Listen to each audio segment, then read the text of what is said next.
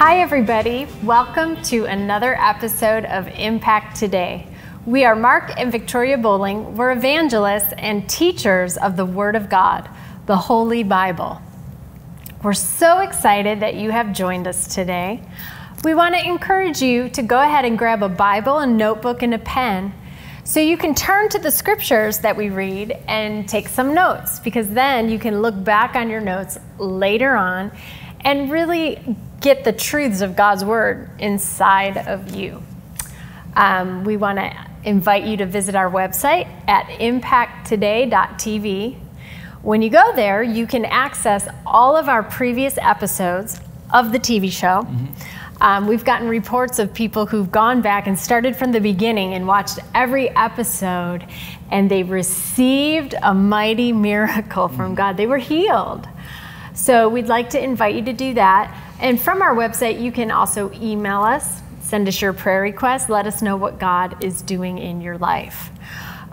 Today, we are talking about fellowship with God and how, as you cultivate fellowship with God in your life, it's going to take your faith to a higher level. Amen. That's right.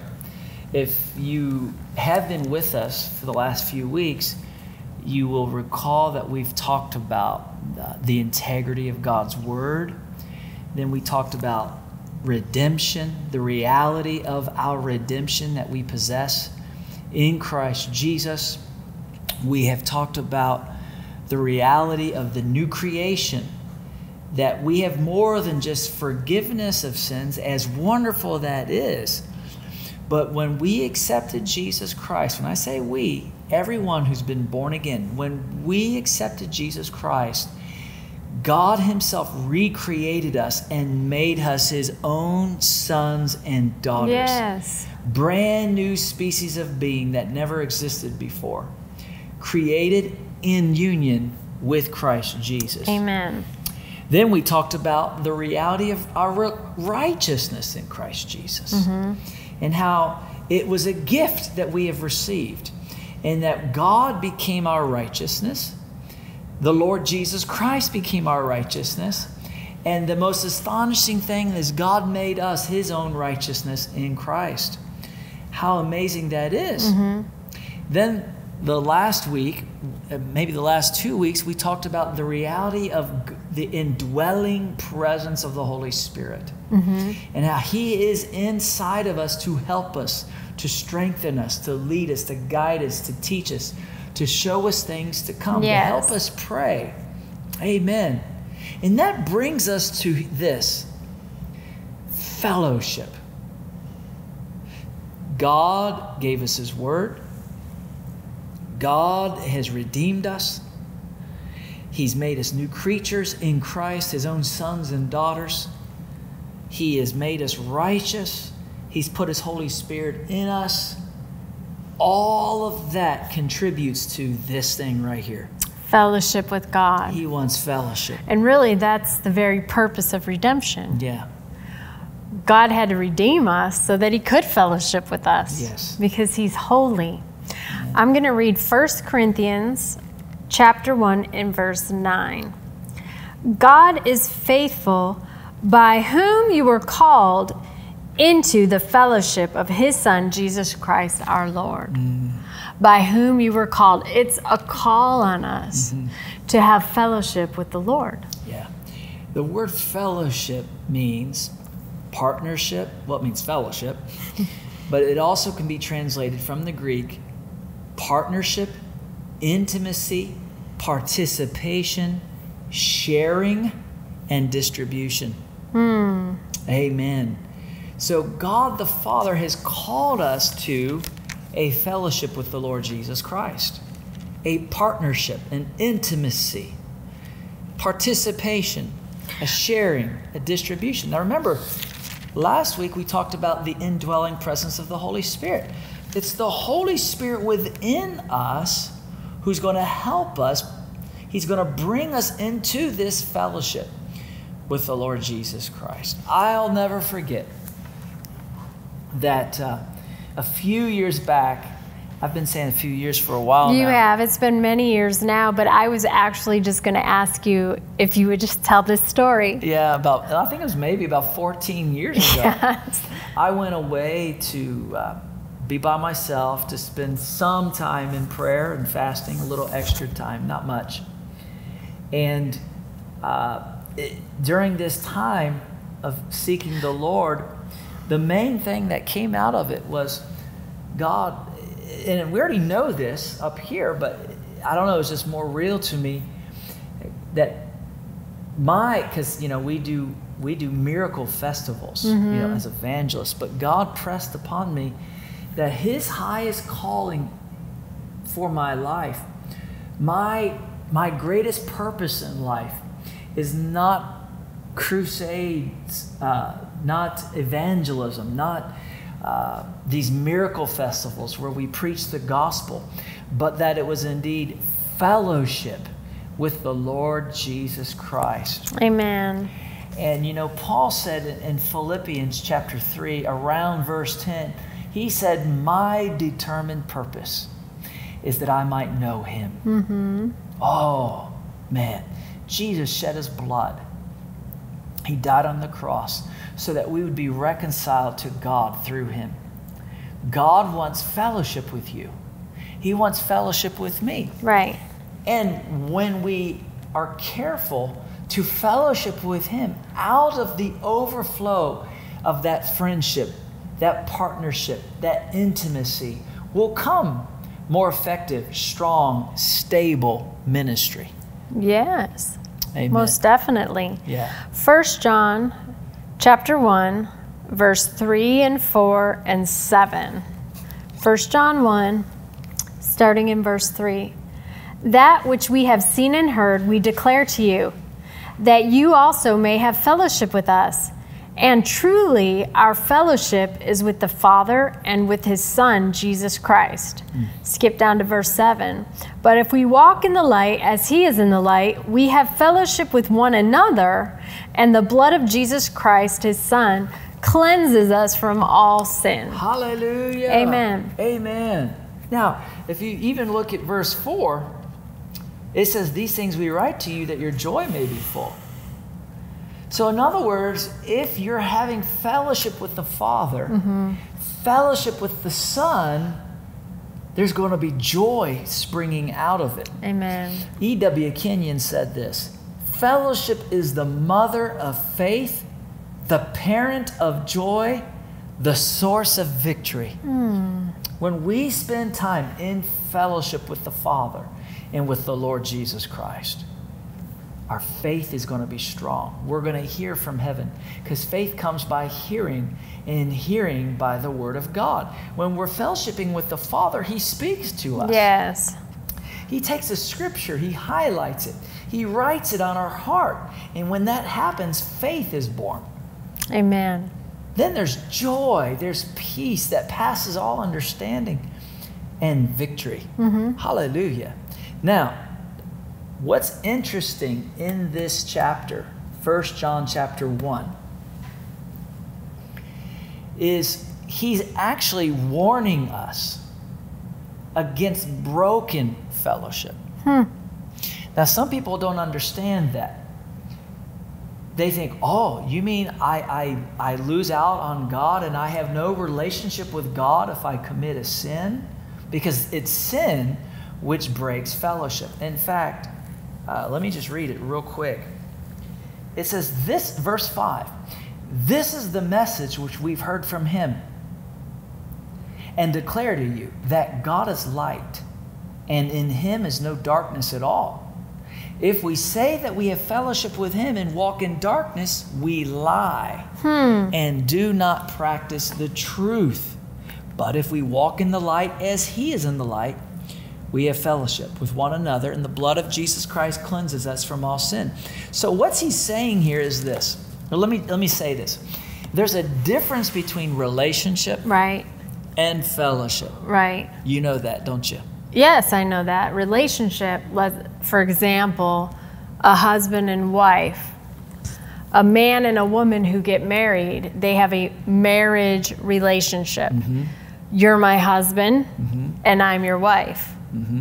Now, if something happens and one of us acts selfishly or in a rude manner and makes the other one, offends the other one, then we could have broken fellowship, but we're still husband and wife. Yes. We still have the relationship of husband and wife, but maybe we're not speaking to each other. Or maybe one of us is sleeping on the couch. So the fellowship is broken. Yeah. But the relationship is still intact. In the same way, God is our Father. Yes. And when we sin, He's still our Father, but now our heart is condemning us. Yeah. And there's something between us. And so the fellowship can be broken. Yes, that's right. So there's this, where we live, I heard on the radio, I was driving down the street, and there was this commercial.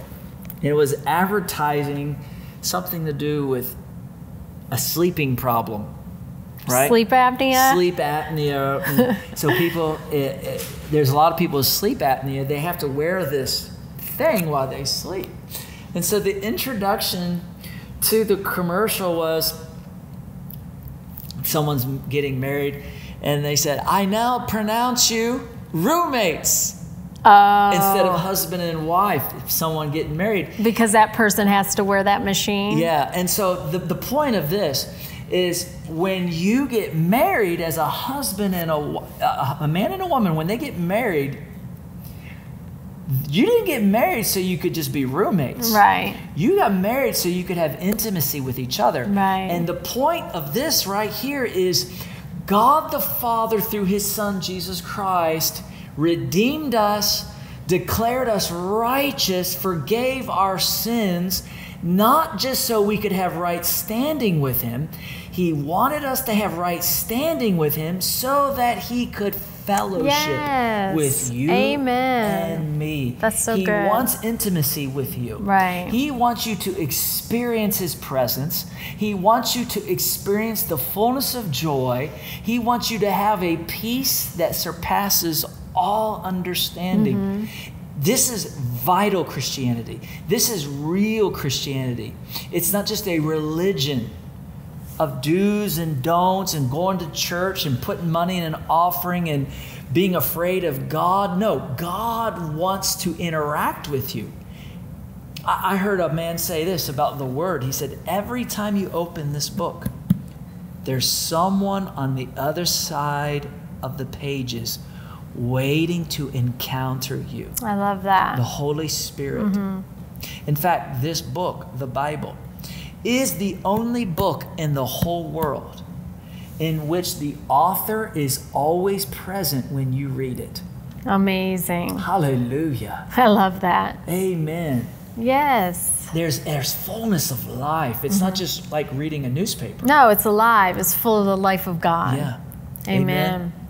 And so, in this chapter here, in 1 John, he's actually warning us against broken fellowship. Now remember, you can break fellowship.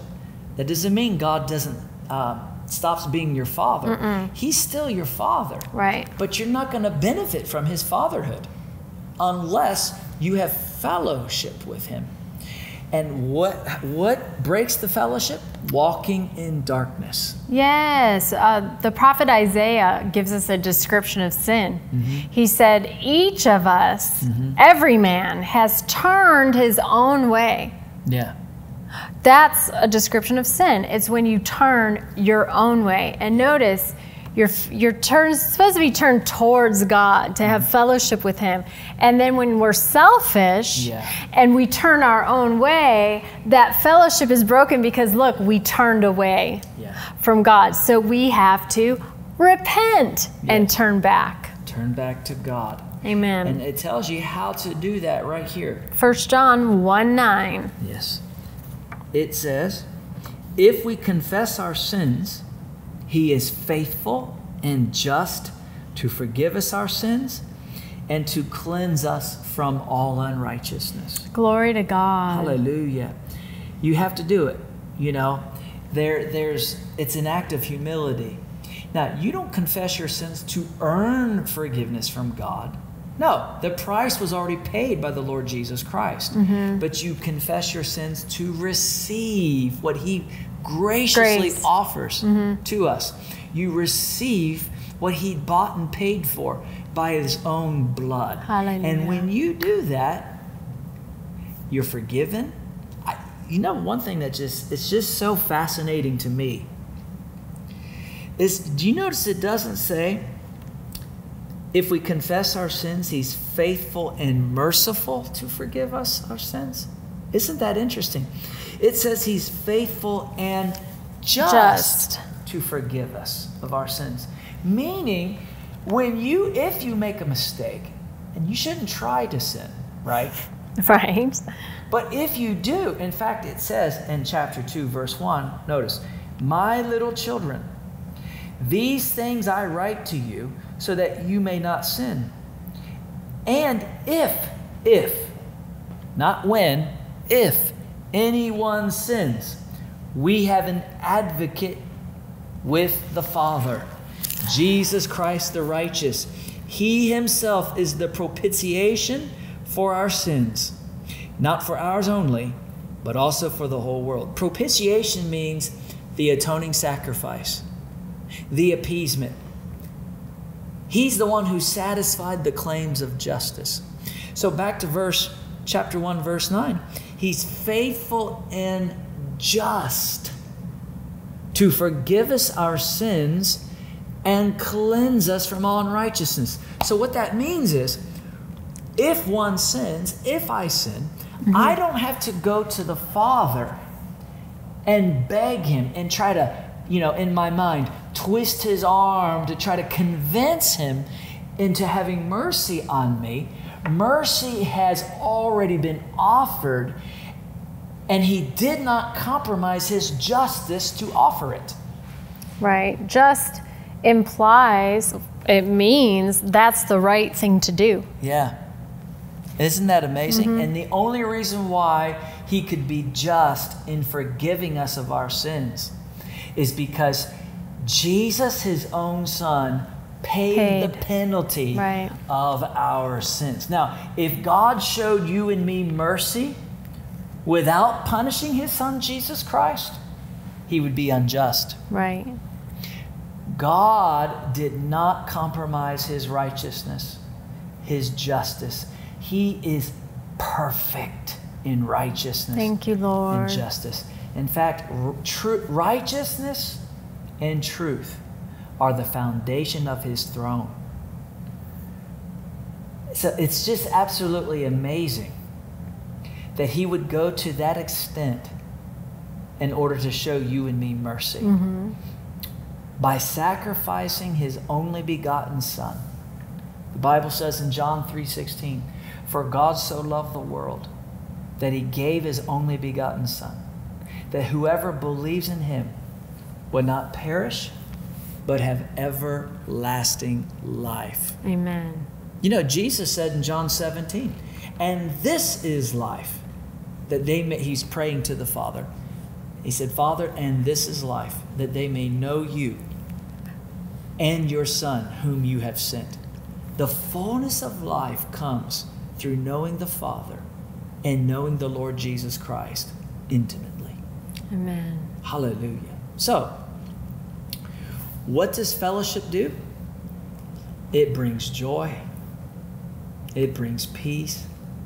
It is a sharing together with the Father and with the Lord Jesus Christ. Your needs become his. His needs are yours. What's his need?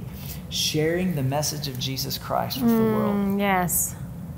Amen. Now, You might be thinking, well, I want a fellowship with the Father. How do I do that? You can begin, well, first you have to accept Jesus Christ as your Lord and Savior. But then you spend time in prayer. And what is prayer? Talking to God. Talking to the Father, not in a religious tone of voice, just like I'm talking to you right now. God is a person, just like you, except He's Almighty God. Yes. Amen. So you don't have to change your voice. You can just talk to the Father from your heart. Another way to fellowship with the Father is to meditate in His Word. Yes. Spending time in His Word, meditating, taking a verse of Scripture, thinking about it, speaking it to yourself, asking the Father, Lord, reveal this to me by your Holy Spirit. What does this mean? What have you done for me? What do you want me to do for you? So forth and so on. And worship. Worship. Worshiping God. Just, with or without music. Yeah. Just getting down on your knees, lifting up your hands and telling the Lord how much you love Him. Amen. And worshiping Him. Amen. Hallelujah. Fellowship. Fellowship. There's something about worship. I want to challenge you. Those of you out there who are believers in the Lord Jesus Christ, I want to encourage you to spend time every single day. Get on your knees. Lift up your hands and just say, Jesus, I love you. Thank you for shedding your blood. Thank you, Lord. For the remission of my sins. Oh, Jesus, I love you. I worship you. You're the fairest among 10,000. You're the Son of God. Everything begins with you, ends with you. I'm in you, you're in me. In you I live, move, and have my being. And just thank Him for His blessings. Thank the Father for His blessings. Thank Him that He has saved you, that He's healed you, that He's providing for you, that He's meeting your needs. Yes. And I am telling you, if you will do that, He will become more real to you. Not only in presence, but in His manifestation and demonstration in your life. Your needs, you'll see a greater supply come to you. You'll see miracles happen in your life. This is what it is. It's fellowship. Yes. We're participating with God in this life. We were not created to walk this life, this journey of life, all by ourselves. In Him we live and move and have our being. Amen. And so the more we are aware of Him, the more we acknowledge Him, and the more we are obedient to His leading in our life, that's also fellowship. The more He'll become real to us. Amen. Amen. So let me say it like this. Pray and obey. Spend time with Him. And He will put desires in your heart. He will put His dreams inside of you. His visions inside of you. And as you are obedient to Him, my friend, you'll see great things happen in your life. Thank you, Lord. Hallelujah. It's a participation. Yes. Now, what if you sin? Well, it tells you what we already said. If we confess our sins, He's faithful and just to forgive us our sins and to cleanse us from all unrighteousness. So, don't fall into this trap of thinking, well, I have to wait till church service before I confess my sins. No. Don't hold on to that sin for any length of time. Once you miss it, if you make a mistake, stop what you're doing and say, Father, please forgive me. I played the fool. I was being really stupid. I messed up. I acknowledge this to you, and I ask you to forgive me. And according to your word, I believe you forgive me now and cleanse me from all unrighteousness. Now, you're not forgiven because you feel forgiven. You feel forgiven after you're forgiven. Right. Does that make sense? And how do you get forgiven? It tells you. You confess your sin, and He's faithful and just to forgive you. And you do that by faith. So you act on 1 John 1:9. In other words, if you mess up, you come to him, you believe it. 1 John 1:9. So I'm going to confess my sin. And I believe you're faithful and just to forgive me. Therefore, I declare I'm forgiven now. I'm cleansed Hallelujah. now. And then you move on with your life. Hallelujah. Thank you, Lord. And you don't look back. The devil might try to replay that thing in your mind. You don't look back. You move forward. Hallelujah. If you'll do these things, I'm telling you, you can have a rich fellowship with the Father God. Amen. Amen. Hallelujah. Thank you, Lord.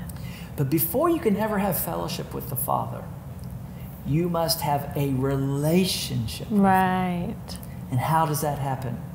The Bible says, if you confess with your mouth that Jesus is Lord and believe in your heart that God has raised him from the dead, you'll be saved. For with the heart one believes unto righteousness, and with the mouth confession is made unto salvation. Yes. If you've never done that, I want to encourage you right now to stop what you're doing. Mm-hmm. Put your attention on the Father God who's calling you right now.